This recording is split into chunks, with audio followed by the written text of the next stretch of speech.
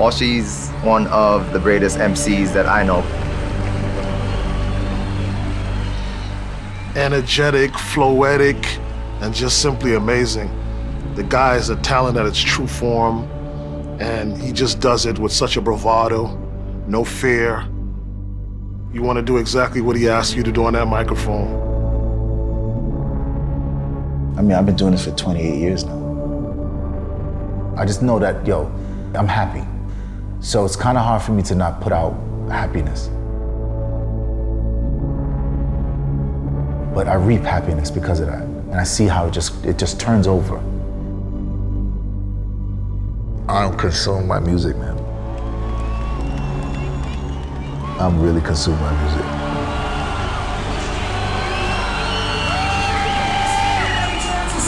I love you.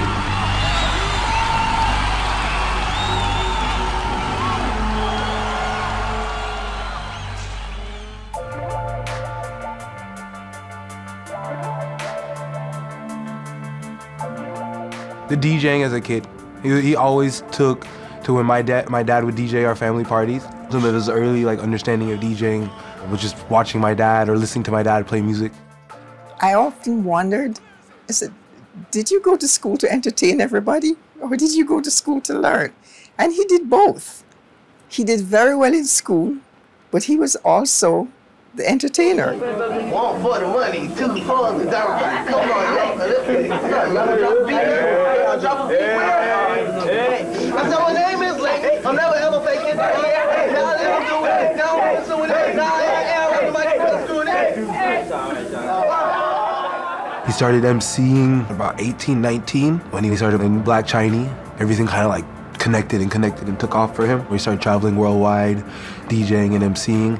His musical history has always included him being on the microphone and everybody listening to his voice. Walshy, met him on Black Chinese Sound. Me and him used to tour in the early days, and we had to work hard.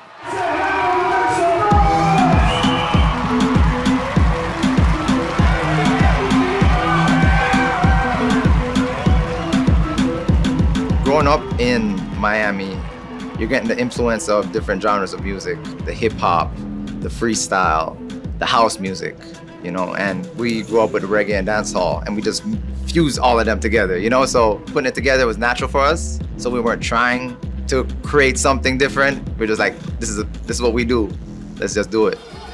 What I do is an influence of half Jamaican sound system culture and half Miami-based culture. It's the two. The approach can be a little different.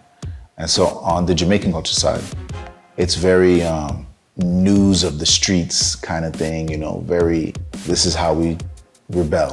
And in Miami side, it's much more party. It's like fun. And so there's both of that, right? It's one, you want to have something that's conscious and meaningful. Then on the other side, you want people to dance and have a good time.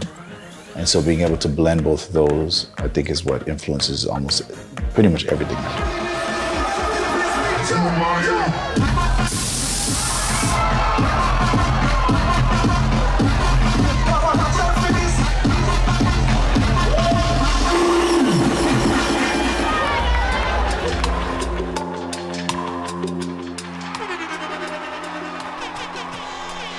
Jamaican sound system culture, I think, is the catalyst for like a global movement. You have all of these sound systems that were becoming extremely popular. The legend of those things started to go outside of Kingston. There's been tons of other countries that look to Jamaica as the godfather of this thing. Which island you come from? Must I check for your island? I'm from West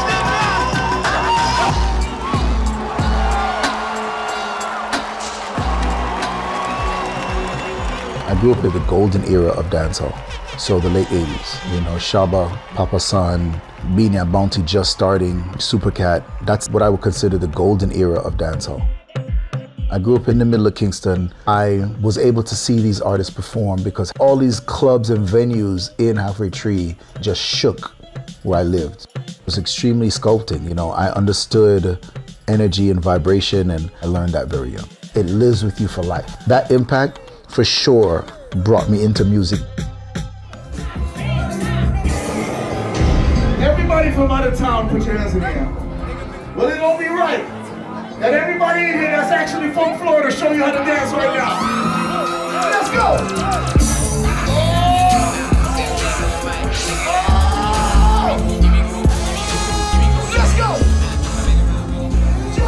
There is a conversation that's taking place between the DJ and the audience, creating a kind of opportunity for consecrating this space and seeing the dance hall space as a spiritual space.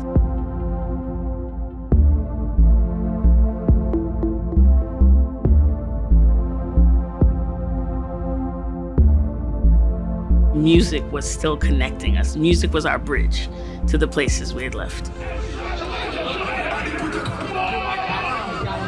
In Miami, you get Jamaican culture, Central, South, American culture, Caribbean culture. Then you get Black American culture, white American culture, all mixed into this pot. And so you end up finding that you have a very unique perspective on the world.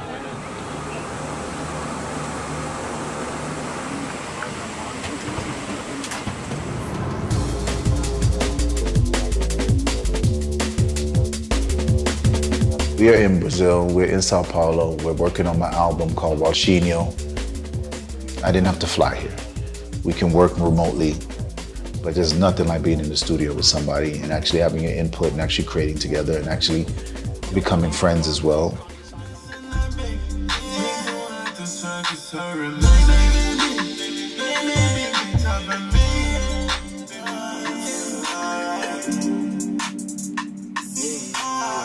Yeah, I'm not, man, I'm telling you, man, I'm shocked, man.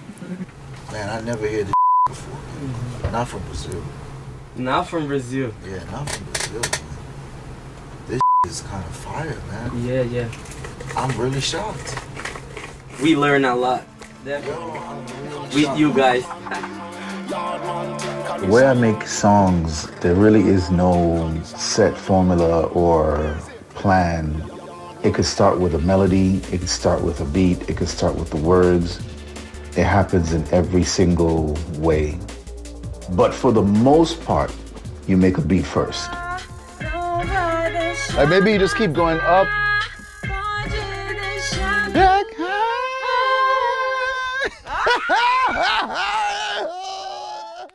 Vamos lá, let's try it. Let's try.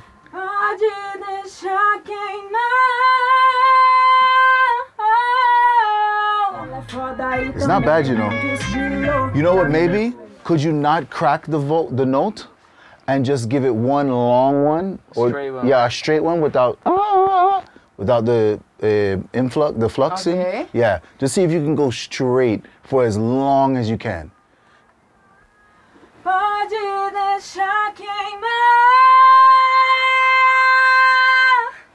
That sounded good.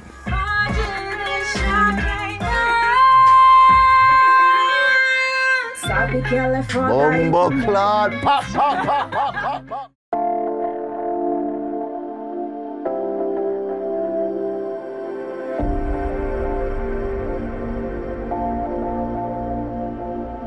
He just knows when to say the right things, do the right things, hold crowds of 100,000 people on a stage. And it means he gets so emotional. He's just a worldwide figure, in my opinion, beyond the Caribbean side. I'll never stop doing what I love and making sure that I do it to the best of my ability every single day. It's never gonna stop.